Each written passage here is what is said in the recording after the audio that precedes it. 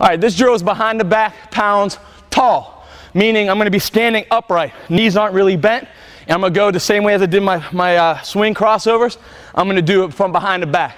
A lot more challenging. This one here is going to be all power and all control. Can you catch the ball when you're dribbling hard? Start off slow.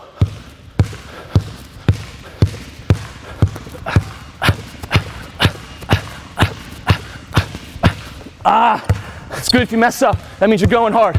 Keep up. You're working hard. You should feel it. Break that sweat. Challenge yourself. If you're going soft and you catch it every time, you're not going hard enough. Pound it through the floor, mess up. Catch it the next time.